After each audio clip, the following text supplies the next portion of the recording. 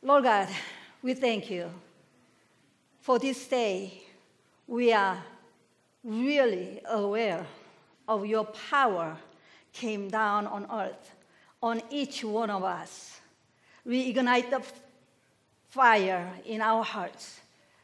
Yes, Lord God, with your power, strengthen us and give us discernment that we may live life worthy of being your children, worthy of your Son's sacrifice.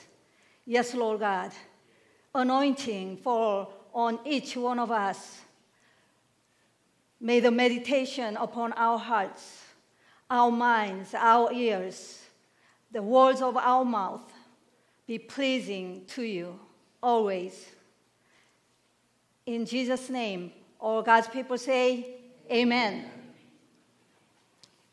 There is a story about a farmer in Bulgaria, and he claimed that he has a special goat. This goat can discern who is a good person or not, and can tell by looking at a picture and who this person is a pleasant, good character or bad character, unpleasant person. And so he used this goat to distinguish the boys that his four daughters gonna go out and date. And he would put the picture of the boy in front of the goat, and goat eats them. That means he is what? Good person, good, pleasant character.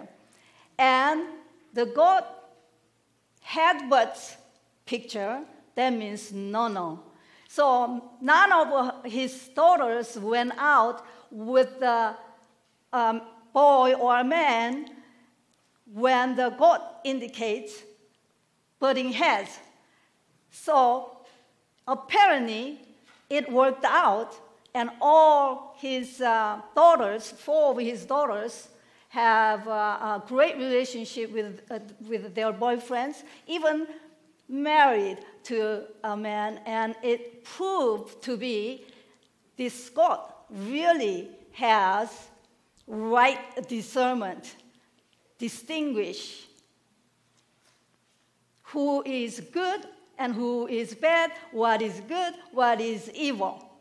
Don't you wish to have that kind of pet in your life? Right? It's life gonna be easier if you can tell right away. You can discern what is right, which way to go. And by the way, we all wish to have such spiritual gift.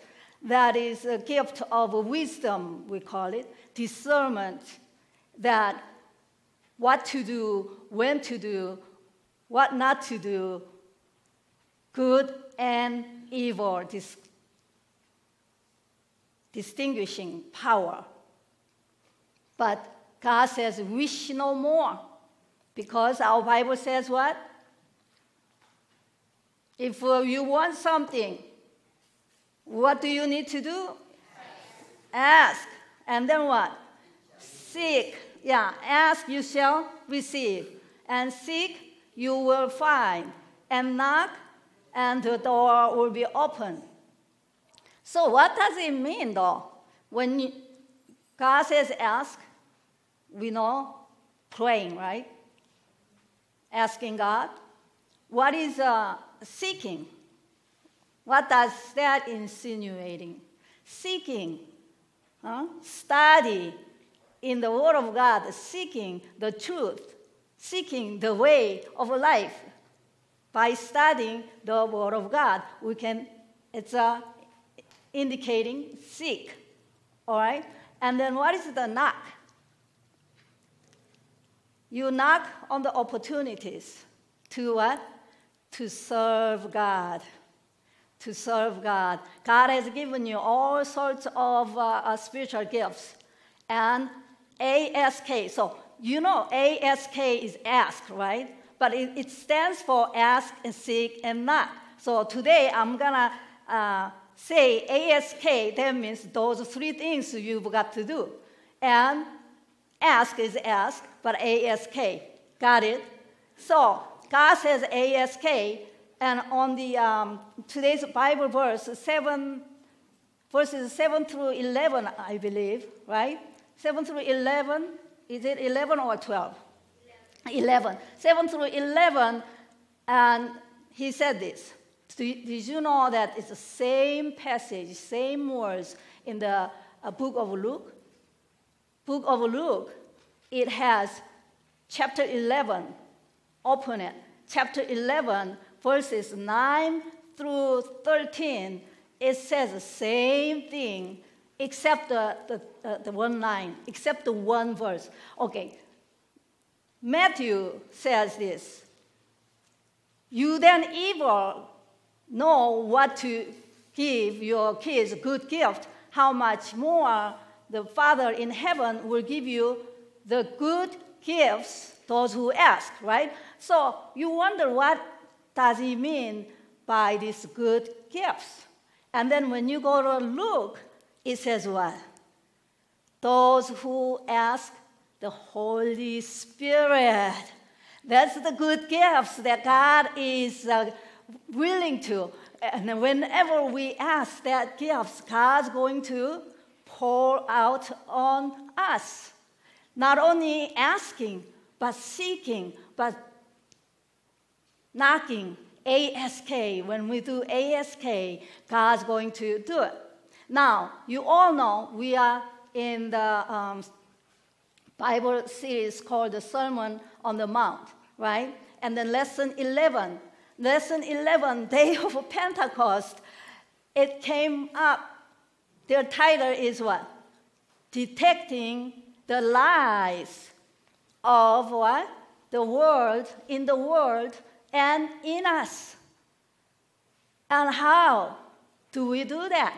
Without the spiritual power, without the spiritual gift of discernment.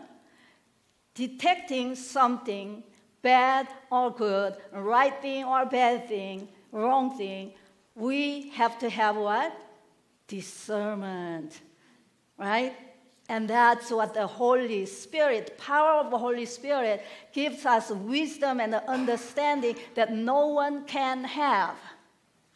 And that is what Jesus is talking about this morning. And through all these Bible passages, we are going to look into how do we detect the lies in the world and in us by two B's. How's that? By two B's, we are going to look into this passage. Now, first of all, this is right after last lesson, judge not, right? Condemn not. And now Jesus says what? Verse 15, just take a look at it. Watch out what? False prophets. Who are those false prophets? And Jesus is saying, judge not, judge the sin of the false prophets. Now, who are the false prophets? Like a TV evangelist or Saddam Hussein? Who is he talking about? New Age movement? He is talking about, right next verse, he says what? Those false prophets, those what? Who come into the sheep pen in the sheep clothing. So that means among us, we are the sheep of Jesus, right? And among us, there is a false prophet, wolves in the what? Sheep's clothing.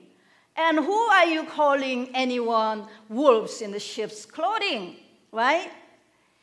And Jesus did not, once again, did not say condemn those who are in the sheep's clothing. Just watch out so that you don't follow those who practice wrong things, evil things. And those things that brings destruction in your life and the body of Christ, those people, when we, all of us, been challenged sometimes, and God wants us to recognize what is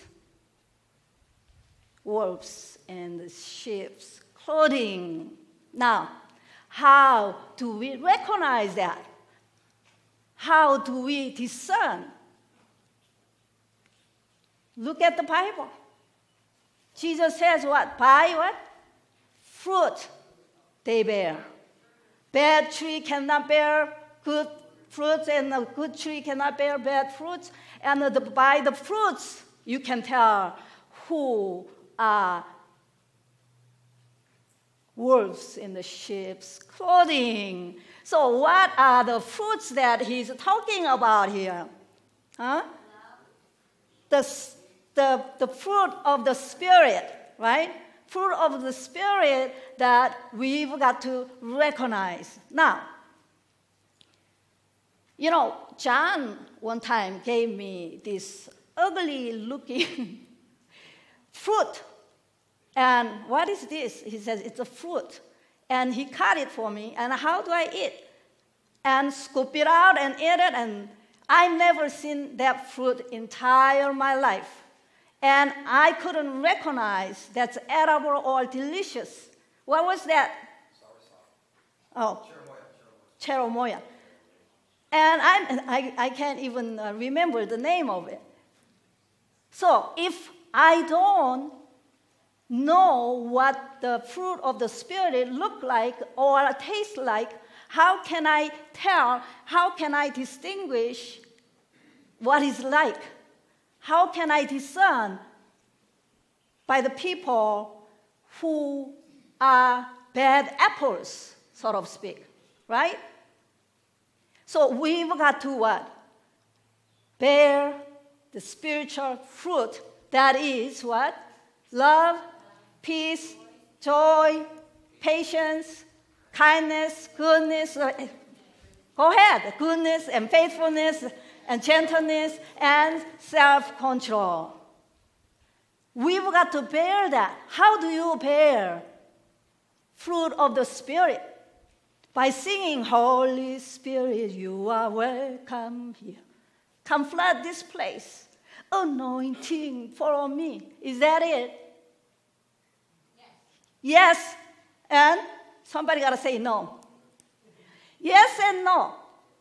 If it is our deep down desires, entire my heart, my mind, my soul want to be empowered by the power of the Holy Spirit, and I'm seeking and knocking and I'm asking, that's when it will be done, right?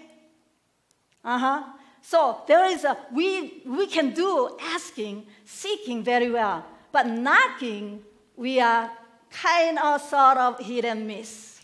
Did you know that? Knocking is what? The 1 Peter chapter 4, verse 10 says, all of you are empowered by the Spirit.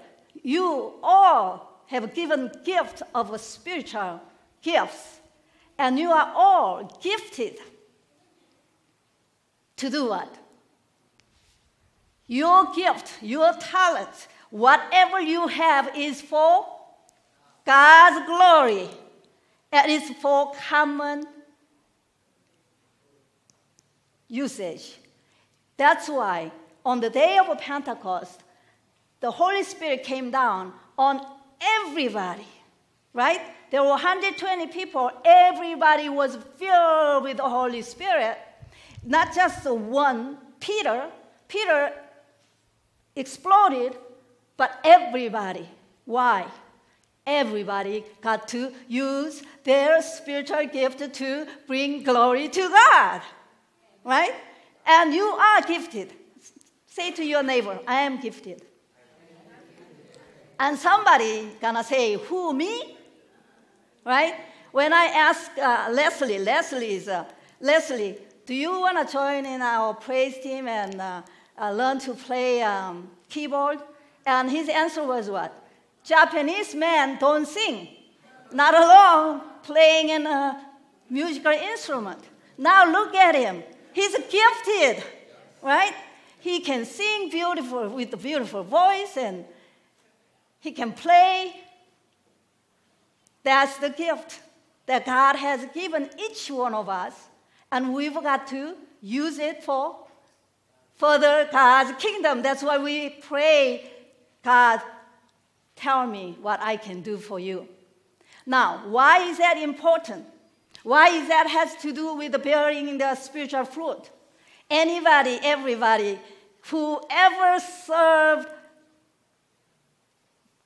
one another, we serve God. We don't mind serving God, but we do mind serving you, serving me. We do mind. And when we serve, what do we encounter?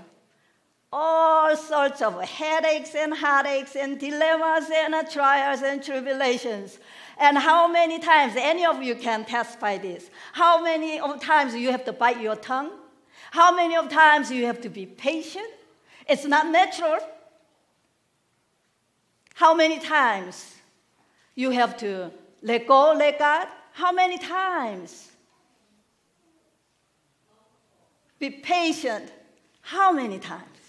And because of that, you will bear the fruit of the Spirit. So if you have given the gift of you never used, you never worked, serve for the Lord, probably you're going to have a hard time bearing the fruit of the Spirit. Because ASK, we've got to do ASK, pray and study and serve. That's why we are here, aren't we? We pray and study and serve one another. Amen? That's how you can bear fruit of the Spirit. When you bear the fruit of the Holy Spirit, then you'll be able to what? Discern who, what is or are the bad apples. Wolves in the sheep's clothing. I don't like that word at all. Let's say that's bad apples. Don't follow out bad apples when you are solid, grounded in the power of the Holy Spirit, because you have such a strong spiritual discernment. Amen? So what would be first the B? We've got to ASK, what? To bear. Ask Holy Spirit anointing fall on me so that I can bear the fruit of the Spirit. Amen? Don't forget, you have to serve. That's the fastest way to bear the fruit of the Spirit. Amen? And then second one I don't like. Verse 21 through 23. This is just the heartbreaking thing. All your life, you did everything in the name of Jesus. You healed the people. You served the Lord. You give your hard-earned money in the name of Jesus. And then on that day, Jesus is going to say what? I do not know you. Depart from me. Even you, evil what? Evildoer. You're wicked and evildoer. Why? People will say, Jesus, didn't I perform a miracle, heal the people in your name? What on earth you are saying? Depart from me. I'm expecting, well done, my good and faithful servants. Where is those? What on earth? All those people who have done, served the Lord.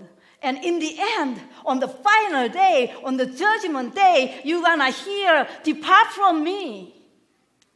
Oh boy, this scares me. This scares me like a crazy.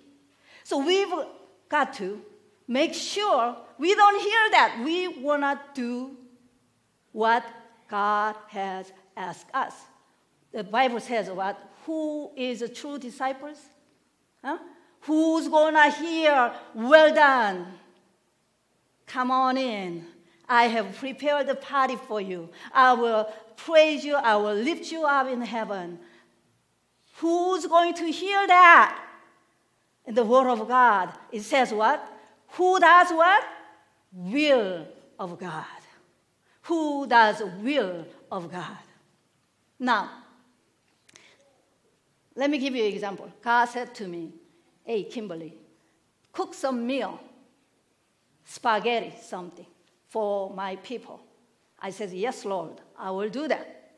Now, I don't like to cook, first of all, so I will have all kinds of excuses to delay cooking. So I said, if I want to cook, my kitchen has to be clean. So I start cleaning the kitchen and washing the dishes. And then I want to prepare the table before I cook. So I looked for the nice table cover, and it was in a what do you call it? A clothes hamper. Thank you, Gail. Clothes hamper. So I decided to wash all the clothes and then iron the table. And then somebody, one of you called me and crying over my shoulder, I have to go rescue you. So I went down to rescue you because after all, that's God's will, right? And then on the way back home, I stopped by Super Red, buy some chili chicken and then here, God, I prepared. Did I do the will of God? Did I obey what God told me to do? No, I did it my way. I did it my way. Anything, everything we do in the name of Jesus, if my heart is not right in place and I do my way instead of God's way, nothing gonna be stored up in heaven. You know, Jesus could have lived 120 years on earth or longer, right? I mean, he did a great ministry. He's a great preacher. He could have saved a lot of people. And he could have performed all sorts of miracles, healed the sick, changed water to wine. Wine's gonna love Jesus. Stay with us, right?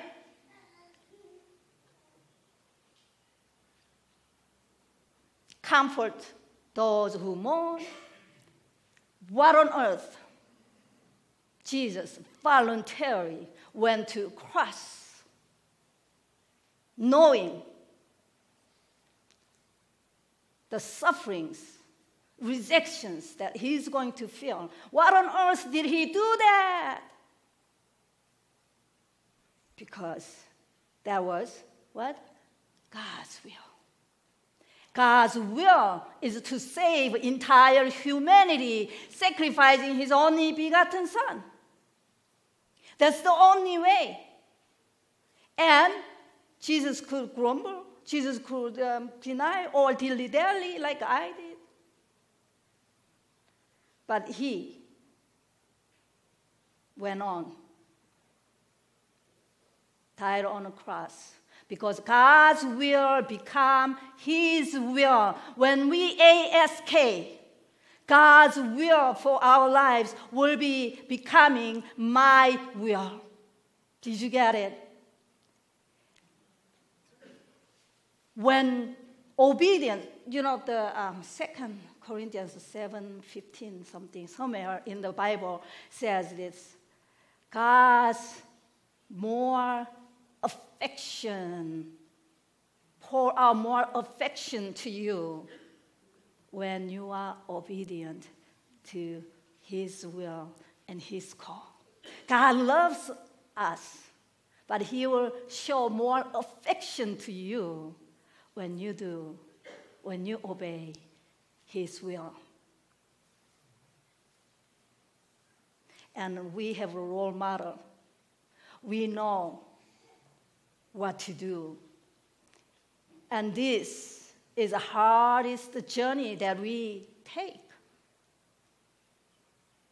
And there was a guy who was born with a facial deformity. And he looked ugly. And he was alone and lonely. As growing up, he decided when he reached adulthood, he decided to move to a neighbor town. There nobody would know him and recognize him. But on the way to a new town, he spotted this beautiful mask. And he put it on his face. It wasn't fitting right. At first, it was very uncomfortable. But he kept on wearing that mask. And afraid that people gonna find out how ugly he looked if he takes mask off. And so in Newtown, he made lots of friends, and he even had a girlfriend. And on the day that he was going to ask her to marry him, and all the families and friends and gathered around. And somehow the wicked lady from Old Town, his old hometown, was related to one of these family, and she showed up at that event. And she spoke up how ugly this guy looked, and she insists that he takes off his mask in front of his girlfriend, in front of everybody there. He was trembling, and slowly he took off his mask. Guess what? His deformity conformed to this beautiful mask. He's no longer ugly person. He's a brand new looking, handsome man. That is an analogy of Christianity. It is from the book, Happy Hypocrites. Happy Hypocrites. We ourselves are not all reached yet, but keep on wearing the mask of Jesus Christ, then we will someday be conformed to that mask. Amen? And we've got to ask, right? Ask, pray, and study, and serve to become more like Jesus. That's a true obedience, true Christian journey, and that God has provided for us. If or when we are conformed to the mask of Jesus, it's no longer we are hypocrites. We are the little Christ. We are the Christians who imitates Jesus Christ in our lives. And that's when we can discern right and wrong. We can discern what is deceiving in our hearts.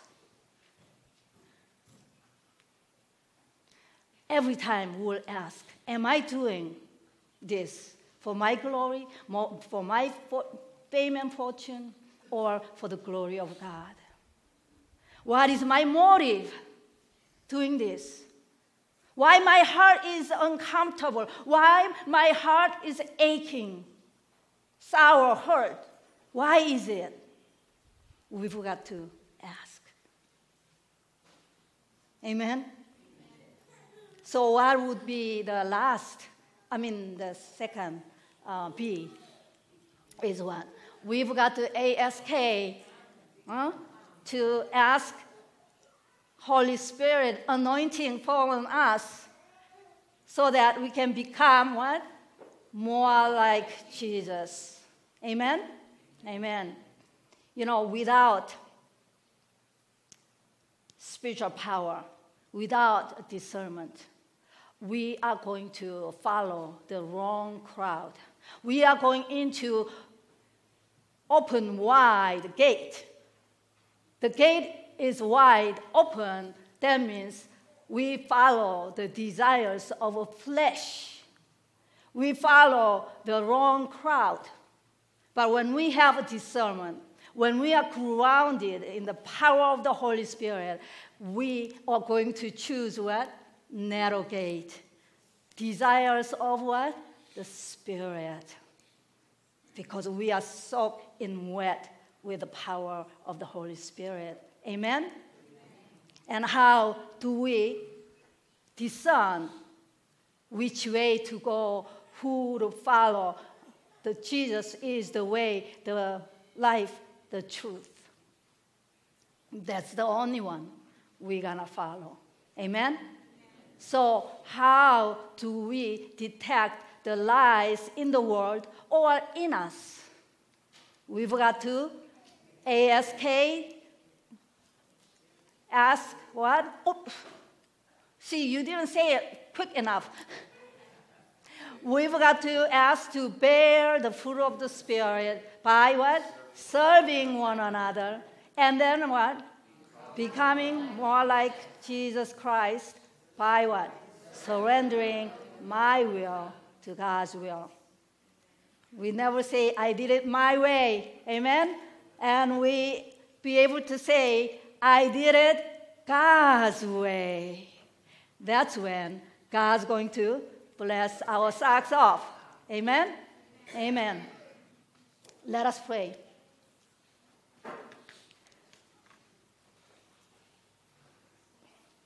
Lord God, we thank you. Thank you for your Holy Spirit. Descend upon us. You are always with us. The problem is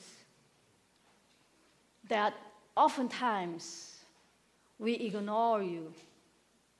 Oftentimes we close our hearts, our minds.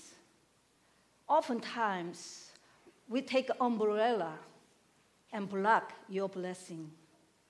Oh God, whenever we gather your name, in your name, you are here with us.